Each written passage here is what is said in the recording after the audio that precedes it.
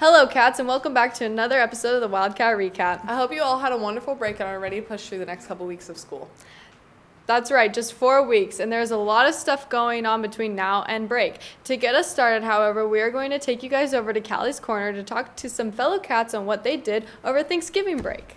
Thanks, Sid and Jess. As you can see, I'm here in the point, and we're going to ask a couple of students about their Thanksgiving break. You're short. Ready? Hey, what is your name? Cameron. Do you mind if I ask you a couple questions about your Thanksgiving break? Sure. What was the best part of your break? I like food, so eating Thanksgiving is pretty nice. Awesome. Thank you so much. Hi, what is your name? I'm Lucy White. What did you do over Thanksgiving break? I went to a Portland Winterhawks game, and I saw my family. Back to you, Sid and Jess. Thank you so much, Callie, for stopping some cats during passing period. Next, we want to talk about all the wonderful wintry things that have been happening around our school while we were on break. Sid and I are going to take you to the point.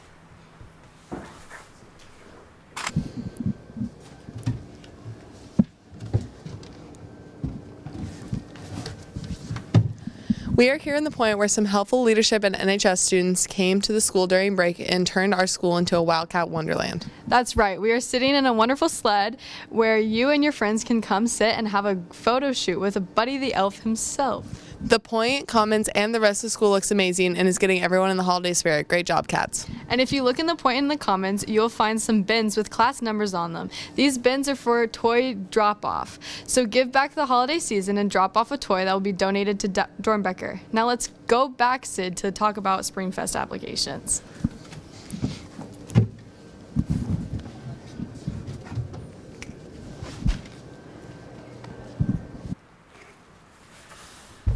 All right, seniors, next week is our first week to start your Springfest applications. You can find your applications on December 3rd on the school website, but before you go ahead and apply, there are some requirements you should know.